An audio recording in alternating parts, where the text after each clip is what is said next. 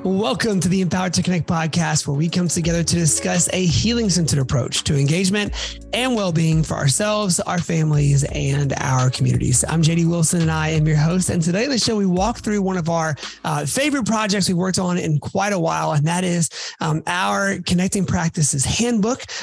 As most of you know, we did a massive rewrite of our parenting curriculum, which we call Cultivate Connection. That launched last year. And so we are, it had been throughout the course of this year working on a bunch of new resources. And one of those things was the Connecting Practices Handbook. So Becca McKay and Tona Ottinger are going to join me, and we're going to talk about that handbook, but also what are the connecting practices as we head into a summer of talking about them. I don't know about you. For me personally, as we head into summer, there's a bit of like a pep talk I've got to give myself, parenting wise, because I love my kids and I love them being home with not as much structure the whole summer. So we are going to just remind everybody, all of us together all summer, why we're doing what we're doing, and give some practical tools and tips and strategies for how to do those things. And so today we'll talk about the connecting practices and the handbook, and get into all of that, as well as give an overview of how we're going to walk through the summer. Tona and Becca are going to join me here in just a minute. And so without any further ado, here they are, and let's jump into the conversation now. Well, okay, we are here today with Tona and Becca. And as we talked about in the opening, we're going to be talking through all this summer our connecting practices from our parenting curriculum, which is Cultivate Connection. And so, well, one thing we wanted to introduce today, we have a new resource that goes with that. Look, to go through Cultivate Connection is a significant commitment. As most of you know who have been through it before, like it is about 400 pages of content. It goes anywhere from 9 to 18 weeks based on how you split up the teaching. And so today what we wanted to do was go through a new resource we have as either an intro or a reminder resource. And it's called our Connecting Practice Handbook. Look at this beautiful new. We're very proud of this because we, for a long time, held off on creating new resources that were actually tangible and material. And so now that we're getting some things in our hands, it feels great. So Tona and Becca, obviously, you guys wrote the content, you wrote Cultivate Connection, and as you're writing it, things began to organize in a slightly different way than they did for the last round of parenting classes we had. So why don't, Becca, do you mind just kind of introducing this to our audience? If they haven't heard of it before, how do we frame it? And then why do we make the Connecting Practice Handbook? Absolutely. So you guys, if you've been into this connected parenting world for more than like 5 seconds, you know that everybody has a different way of thinking about it. And so for us, we started our process with the curriculum rewrite a couple of years ago, just kind of like jotting out with giant sticky notes all over the wall, all the different incredible concepts, the great parenting tools, the great strategies.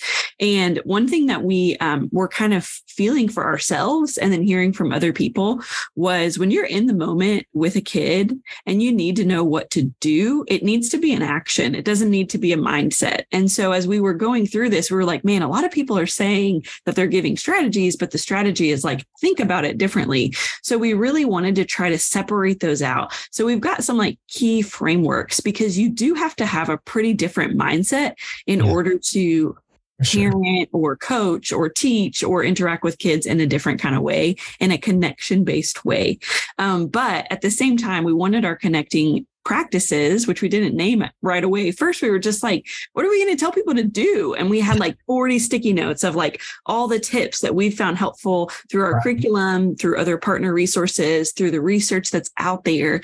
And as we started to go through them, it was like, wait a second, we can't give people 40 like that is way too overwhelming. What are you going to do in the moment whenever you need to know, okay, no, I need you to tell me how to get my kid into the car and they're not coming. And they're throwing their shoes at me. Like, I got to know what to do here. And so we put them all on this big Excel sheet, and we just started to look for patterns. And so we didn't like set out to make these 9 practices. There was never a number that we had in mind. It was just, we looked at all these things and we started to see some natural patterns. And as we kind of moved stuff around on the Excel sheet and started to see where things came together, we found our 9 connecting practices, and each of them were kind of focusing on 3 core components. Now, we could have done an entire Cultivate Connection 18 module class for each connecting practice because there's so much to them. But we really wanted parents to walk away with some practical, in the moment, proactive and responsive strategies that they could use to support their kids. And we wanted to bring the best of what our curriculum had always been, which was parenting tools, and just kind of separate that out from those mindsets, if that makes sense. And so the handbook is a really great, easy reference guide. It's beautiful. We worked with our amazing graphic designer, Rebecca Phillips, to design it. And so as you flip through the book and see the pages, you've got examples of what it's going to look like. Every single page has, where do I start? What do I do right now to start doing this? And so, I mean, I'll tell you, I've got 2 sisters, they've got young kids. We'll be on the phone and I'll be like, wait a second. If I go to page 117 of this Connecting Practices Handbook, it has this list of questions. I'm going to just read these to you, and we're going to think about this out loud together. So it's really designed for that in the moment. What am I trying to do here? How am I trying to think about this? How do I apply this strategy in some practical ways? Tona, fill in the gaps. What am I missing?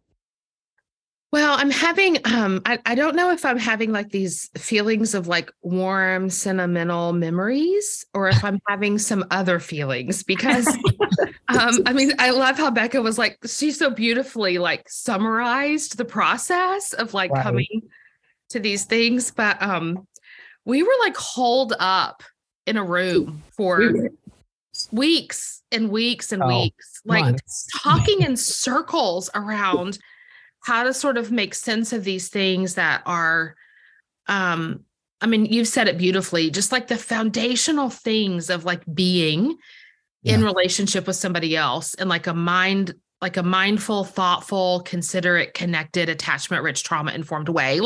That is a mouthful to say. And it is incredibly complex to do and to be, to embody that way of relating with kids is a little tricky sometimes. And we have good ideas and best of intentions, but we don't always know our way forward. Sure. And so, we had fun. I'm not going to lie. We had fun, but I think we really thought it would happen fast. And it has been an ever evolving way of thinking about this material. And so in one hand, we did have, Becca, you said it so well, the mindset shifts and the way, there are some fundamental changes that many of us have had to make along the way. We have to think about things differently. We have to view behavior differently. We have to think about development differently. We have to think about stress differently. We have to understand the impacts of adversity and trauma on the children and developing human beings. And when we think about those things differently, then we can ask different questions, and we can see things with a different perspective. And then we're often left with, okay, I've done the work of reworking my mindset, but I literally have no idea now what to do. And even the knowing what to do is a discovery process. And I think, I'm not saying that we hit the nail on the head exactly, but some of our heartbeat was to think about things in a very nuanced way. We fundamentally honor and believe that we're all wired really uniquely. And even as parents and caregivers, it's not about becoming the replica of someone else. You don't have to, this isn't robot situation. This isn't trying to churn out one kind of adult. Yeah. These are ideas for ways of interacting that need to be able to be personalized. So sort of that was something that we had in our mind. What does it look like to set up some principles and some skills? See, principles and ideas are easy, but telling somebody what to do and how to do it, knowing that everybody's wired differently and there's something really beautiful about that. Yeah. That is a tricky situation. So that is something we had in our mind as well. Yeah. Yeah. I just think about when Elizabeth and I first went through the class 8-9 years ago. I had this vivid memory in our old house of we're heading toward a meltdown with one of our kids, and I'm trying to remember with every fiber of my being, like some form of a short script that I can use to say, don't do this and don't tear the room up. And like, let's just not do this right now. Let's just go to bed. Like I'm trying to figure out some way of calming down that engagement. And I remember yelling to Elizabeth, what am I supposed to do? What's the first thing? I don't even know what to say. I know. And I was compassionate. I was empathetic. I'm trying to I'm trying to remember all the things going on in her brain. And at the same time, I had no idea how to do that practically. And so it did take time and practice. And so I think the thing that I know that personally I love about us having the Connecting Practice Handbook, it is small enough that if you wanted to clip it to your fridge with like just a heavy duty magnet clip or something like that, or you wanted to just keep it nearby, keep it in a giant pocket if you want. We're not going to judge. Having something that in the moment you can flip through and go, oh, that's right. Okay. Yeah. Look at it real quick and head back in. It would have been very helpful for us in that time. And I know it'll be helpful for folks now.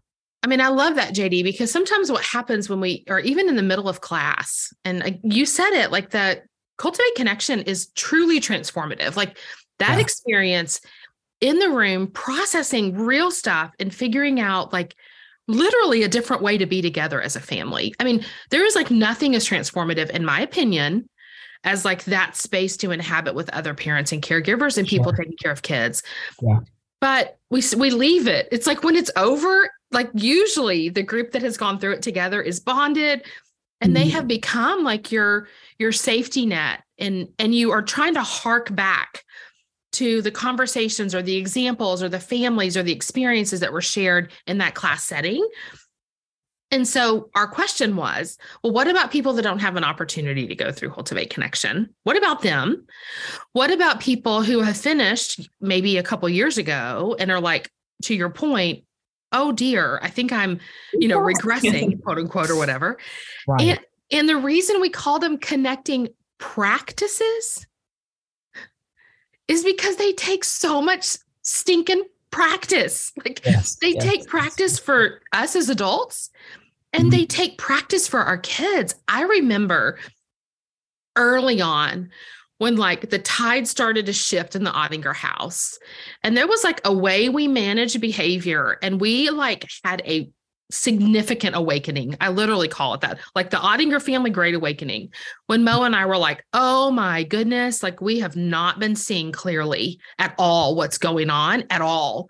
It was literally the shackles fell off of our eyes and we saw our children and ourselves in a whole new way. Right. And we started changing some of our interactions. And you know what, guys, it got harder. Yeah. Before it got better because we changed the script. I think the kids were oh, no, I'm so sorry. When we do this, mom and dad do this. Well, when mom and dad stop doing that, sweet children's nervous systems start having an internal panic attack. So we're all trying to revert back, even them. So shifting the tide takes so much practice and it should. There's nothing wrong with you. I remember one time there was a couple in the class and I could tell they came in and they weren't sure if they were buying in. They just weren't so sure they were having it, and you can see them coming. They're we're here. Or maybe it's one of a set of one of the partners in the family or the relationship. Or it's and they kind of raise their hand yeah, we tried that trust-based relational stuff and that trauma-informed parenting and it doesn't work. And I was oh, okay. When did you try that? Oh, we learned about it 3 months ago at a conference. I was oh, you've been trying it for 3 months? I was oh, I'm so sorry, but you got to try it. Come back in 3 years. Yeah. And let me know if it worked because it takes time to reset things. So our hope is that this Connecting Practice Handbook can journey with you as you practice a different way of being with your family and as you give your children time to practice. So I hope I'm a visual learner. So one of the things that Becca and I tried to do anytime we came to something complex, an idea or a concept, how can we express this visually so that it can stick in our brains so that in a moment of stress or whatever, JD, maybe you can't find a script, but maybe you can remember a picture Yeah. Of like, oh, that little way of being with the kid where I bend down and get on eye level, or whatever. Right. So we hope it's accessible in the moment as you practice. Yeah. Becca, what's on your mind? I'm just thinking too, like so many people that try trust-based parenting, trust-based teaching, trust-based coaching, any of those things, they get tripped up at different ages and stages. And so what I love about the connecting practices too, is we had our cohort 4 of facilitators is in training this week. We started with them, and we've got people parenting 19, 20-year-olds, and we've got people parenting 2 and 3-year-olds. Yeah. And so, yes, the practices are going to look different at different ages, right? Like balancing nurture and structure looks one way with a 2-year-old, and it looks different with a 20-year-old. But what I love about these principles is that they really hold true for connected relationships. And so when you can get the mindset, when you can understand kind of like what the practice is and what the principle is, then you can apply it different ways with different kids. And like you said, Tona, we're wired so differently, even in your own, like if you're a teacher, you might have to slightly variate this 26 times for the 26 kids in your classroom. So it's not a formula. And that might be bad news for some people that are listening, because people really, really, really want formulas. They really want you to say, every time there's a meltdown, do this. And the connecting practices aren't going to tell you that. They're going to say, every time there's a meltdown, here's a lot of different things that you can try based on your relationship with that kid, based on that kid's needs in that moment. You could have a meltdown for 18 different reasons. So it's not when someone yells, do this. When someone throws something, do this. But it is a way of connecting, a way of correcting, a way of being. And so I just love kind of the universalness of it, and how you're really able to think outside the box. You're able to still have your personality, and like your family, like you're allowed to have your personality. You don't have to become Becca McKay to do this. And that's not going to work. You know what I mean? People try that and it doesn't work. And so, if you're in a school, you don't have to become the principal. Like you are your own person with your own personality, but you can apply these principles.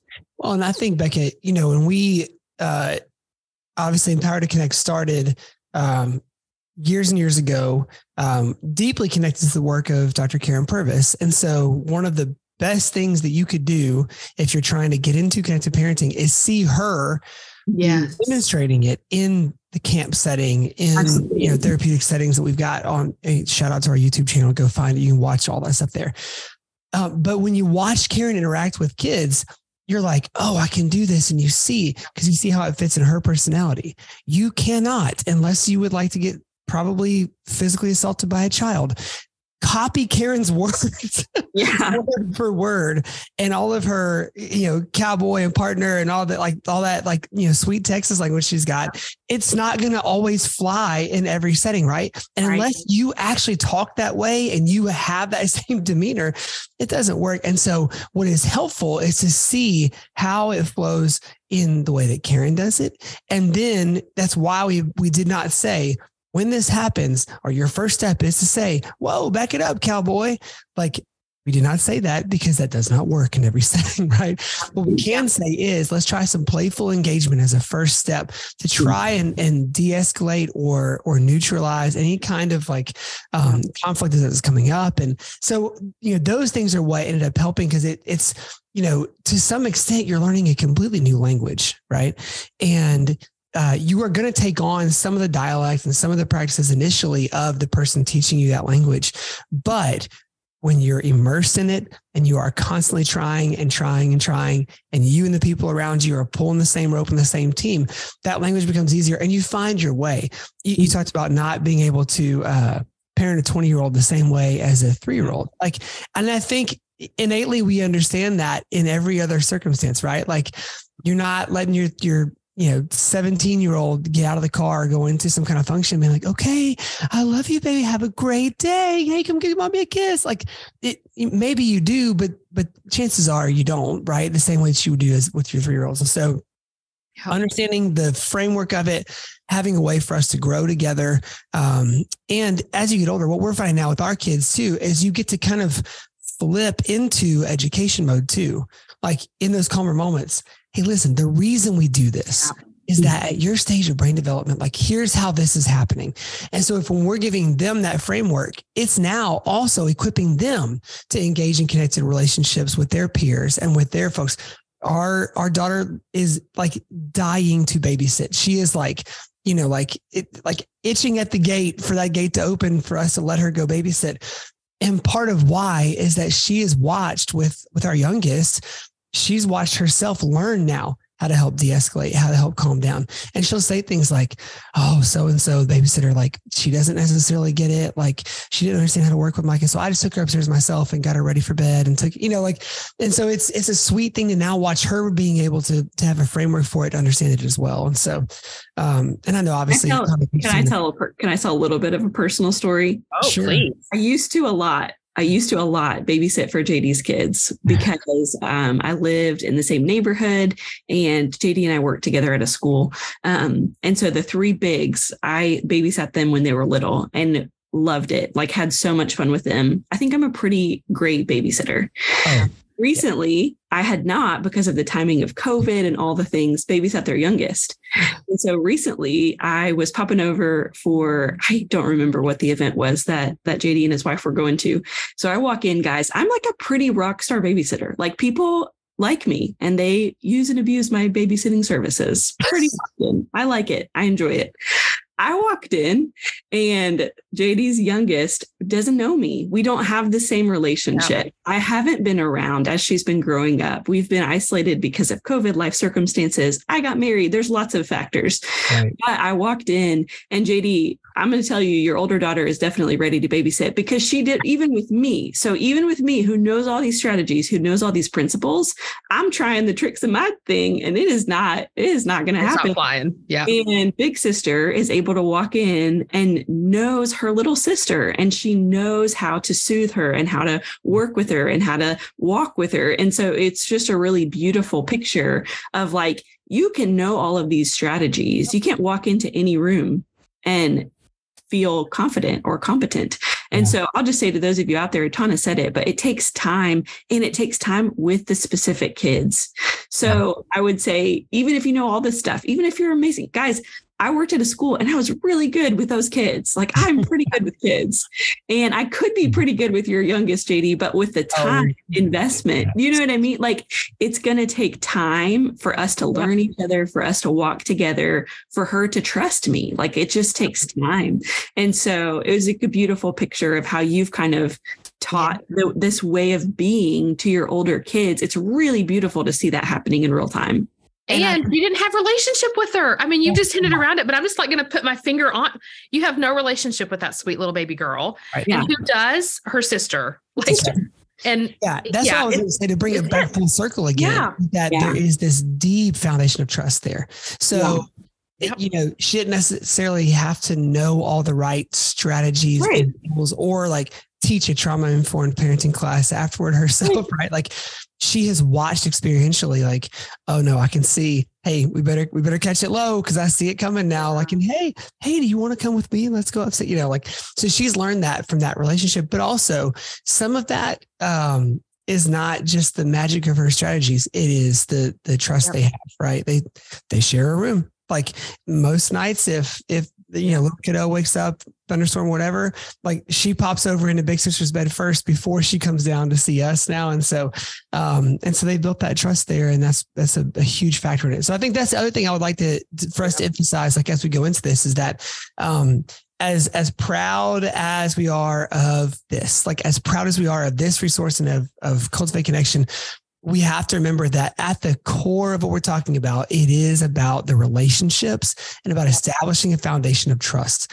And so that's undergirding everything. Like in those moments, you're trying to mitigate meltdowns. You're trying to manage as you see, dysregulation coming on. The core of that is what you're trying to do is just build repetition with that kid to say, hey, I'm going to be here when things are good, going to be here when things are bad, going to help you when things are good, going to help you when things are bad. Like when you're dysregulated, you don't have to do this alone. We're going to learn how to regulate together. Right. Yep. And that's the actual real magic sauce there. So, Why don't we kind of talk through what's going to be going on the podcast the rest of the summer? And if you're listening to this not in the summer, just know this sequence of episodes after this one, we're walking through our connecting practices specifically. Well, I think it was last summer, we did a series where we sort of did a little bit of a dive into each connecting practice. So if you are wanting some more right now already, you can hop back to some episodes prior and start listening to those. But when we were thinking about heading into this summer, we thought, why don't we get some of our, on the field Cultivate Connection facilitators, some of our Empowered to Connect facilitator family, just some people, voices that we trust, that we know have been in the weeds, implementing and applying these strategies, for a good long time. And they are vulnerable and honest and authentic and are ready to share some of their highs, lows, joys, some things that have stood out to them, some ways that they're using it in their own families, homes, and works. And so over the course of the next several episodes, you're going to just get to hear from some of the people that we love, value, and trust, and hope that it would help, again, to our point of like, this is not a one size fits all situation. Right.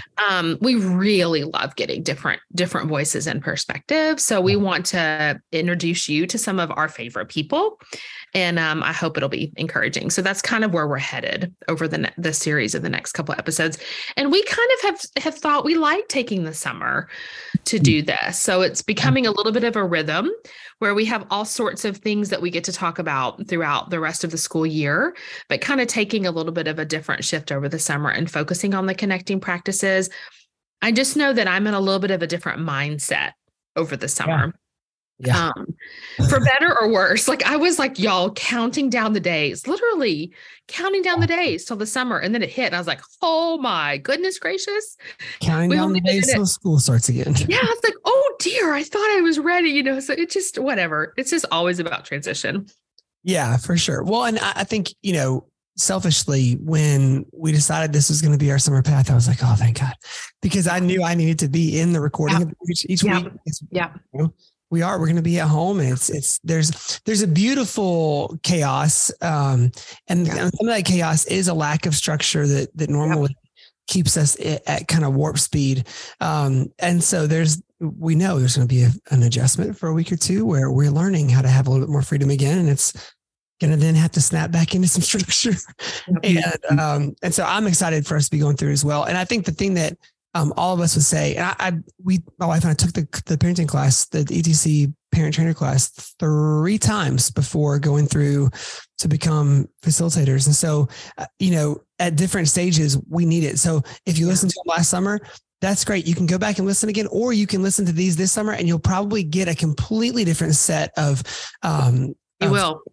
the takeaways from it. And you're getting to hear from different people in different contexts and different places around the world and different stages of their parenting. And so I'm really excited. And obviously I know you listening know who's coming. We know. So that's why we're, really excited, because we got some great folks to introduce you to. And so, one thing I'll say real quick, JD, but to the listen to both. Every connecting practice, there's 9, but every connecting practice has 3 core components. So that is how Becca and I went from 40 sticky notes to 9 things, is that we snuck 3 things under every 9, so there is a lot of goodness there. Yeah. So truly, we could have 3 separate conversations about one connecting practice with 3 different educators, parents, professionals, child welfare workers. Right. And it would be a totally different episode because they're going to talk about the part of it that is important to them, or the thing that they're having to work the hardest on, or the thing that they're needing to implement, or the thing that their child specifically needs. So literally, I would be happy to talk about them over and over and over and over and over again, because I think there's just so much goodness there. Yeah. So what you'll get this summer is 9 unique perspectives, different than the ones that we did last summer. Yeah. Becca, any more thoughts before we close out today? No, if you're looking for those episodes, it's episode 86. Last summer is when we kicked off our connecting practices. And so scroll back through your podcasts and you can listen to them kind of alongside. I'll say in that we were doing a little bit more of teaching what the practice is. And this summer with our facilitators, we're going to really focus on, okay, guys, but what does this look like for you personally? And we've got facilitators with adult kids. We've got facilitators with littles. We've got facilitators all across the states and a few international that are going to share with us their perspectives. And so we really believe that these practices are universal, but the way that they're applied is going to look pretty different. And so we're like everybody said, so excited to have you guys hear some of our facilitators. You'll see some familiar faces and some new ones over the summer as you follow along with us. Yeah. So the Connecting Practice Handbook is available on our ETC website. You just go to empoweredtoconnect.org, go up to the top little menu, hit the word shop, and you'll go to our shop, and it's there ready to be downloaded as an ebook or shipped as a hard copy, as JD said. Like we do have little dreams of having a nice, strong magnet. You can pop it on your refrigerator if your refrigerator holds magnets. The stainless steel one says don't, but you got sides of refrigerators. And at some point, a fun magnet might just be showing up on our shop. But it might be. There might be one coming in the next couple of weeks there to add to your basket. There's also some magnets and stickers, just some fun stuff that we have. Yeah. And we are excited about this season as an organization. Like we've been building to this moment to kind of hark back to like what we had some foundational work to do in this massive rewrite. But we are excited to be able to put resources out that we feel like are to what we want, what we have wanted, what we needed, and what we still want and need is kind of, those are our guardrails when it comes to like, is this something we need to put our hand to? Is it something we would want and use? Yes, it is. Right. So we have free downloadable resources right now on the website. Please go find those. You literally go under resources, go down to digital downloads. There's already some good stuff you can hit for free. You can buy the Connecting Practice Handbook. There will be a magnet coming soon, a clip. There is magnets and stickers. Go shop. And there'll be more coming as we keep building out our shop. We're excited. Definitely. Yeah. Well, guys, thank y'all. And you can check if you're wanting to buy the Connecting Practice Handbook, go look at stickers, magnets, all that. You can head to the link that is in the show notes right now. Or you can always navigate there from going to empoweredtoconnect.org, just straight up. So thank y'all.